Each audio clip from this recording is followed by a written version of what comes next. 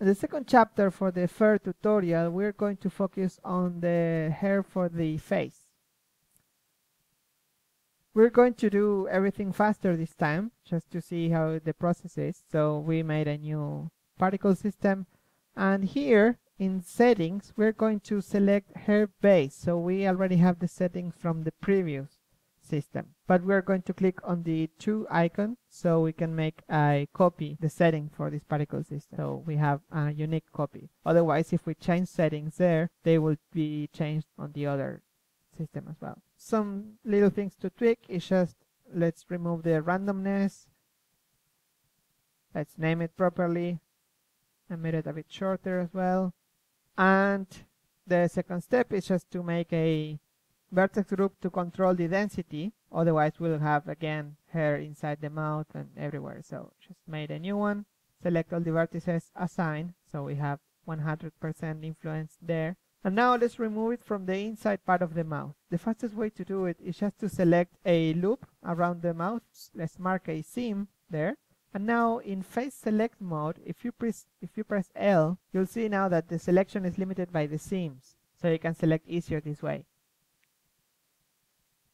Move there.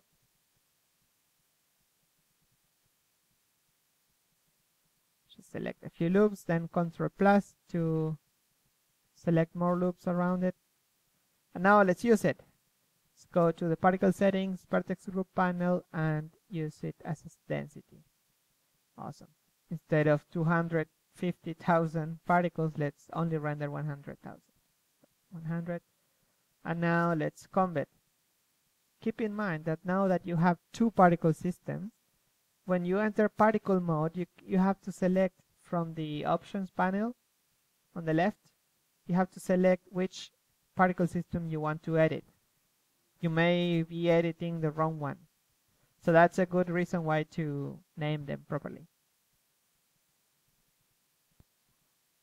See how it looks. Could have some work. Let's add a new material. Right now it's using the material number 2, which is the same for the hair base. So let's make a new material. Let's use as a basis the other material, but just press the number next to it so you make it local, you make it unique. Let's make the root a bit smaller and a lot more transparent, so we don't really see that much. Has to be really subtle.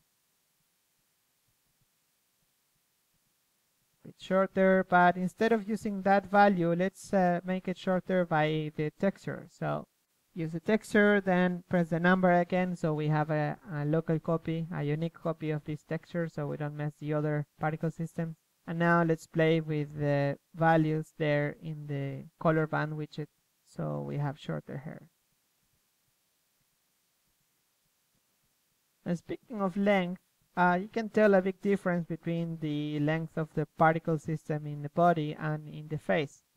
So for that, we're going to use, guess what?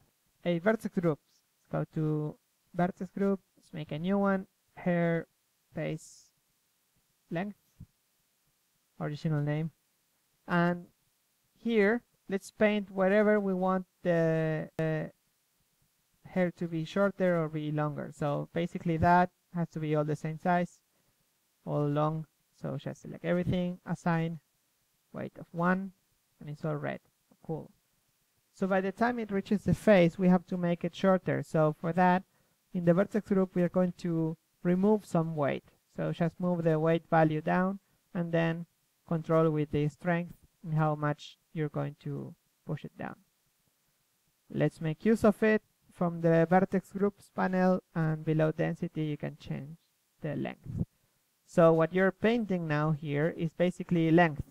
So you can see if you paint, you make it either grow or shrink.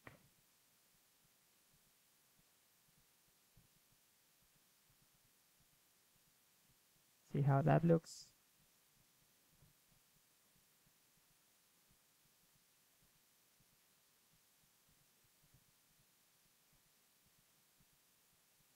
The legs.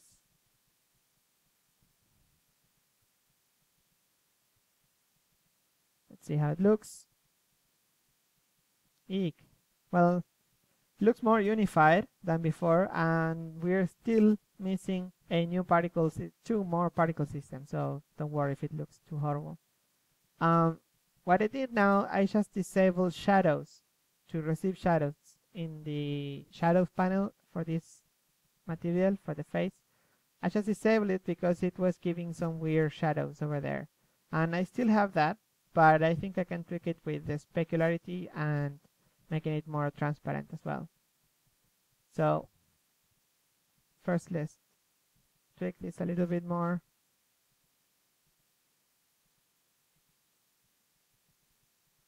Let's play with the randomness again. And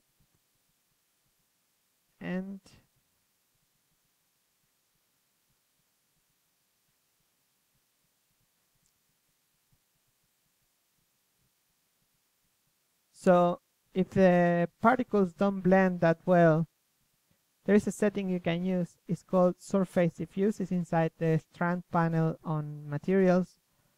And basically what this will do is try to match the lighting that reaches the surface and try to use that for lighting the hair, for the shading of the hair. So there is a better transition between the hair and the skin beneath.